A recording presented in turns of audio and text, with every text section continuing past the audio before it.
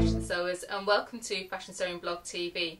I'm Colleen and in this video tutorial I'm going to show you how to serge outward corners.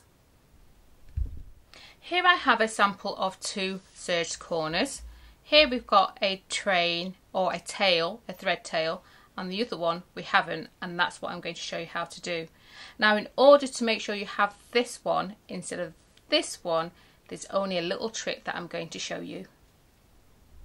I'm going to serge or overlock as normal, straight to the end of my work.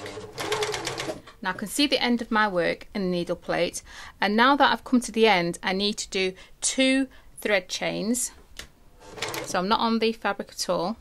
And then what I do is I raise my foot,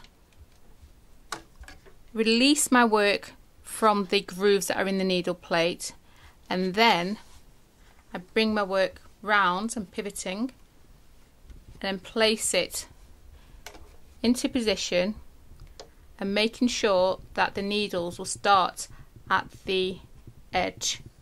Put my work down, and then I'm going to serge the next raw edge.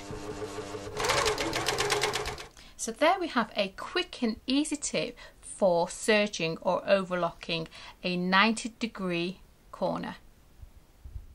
Not only is it easy to serge or overlock outward corners, this method also saves time.